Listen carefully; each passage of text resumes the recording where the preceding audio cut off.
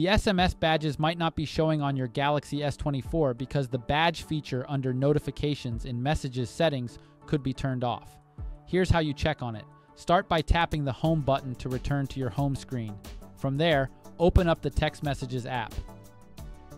Once inside, navigate back to your Messages screen and then tap on the profile icon. Next, scroll down and select Messages Settings. Following this, tap on Notifications. Then, scroll down and select Badge. Tap on it to display or hide the notification badge.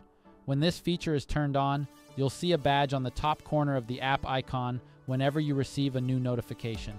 If you choose to hide it, simply turn off this feature. You'll notice that the badge will not show on your app icon.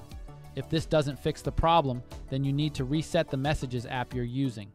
To do it, tap and hold on its icon until the menu shows. Then tap on the app info icon. On the next screen, tap Storage. Then tap Clear Cache, followed with Clear Data. That's all there is to it. You can now tap on the Home button to return to your home screen. Thank you for watching this video. Please like and subscribe to our channel for more helpful videos.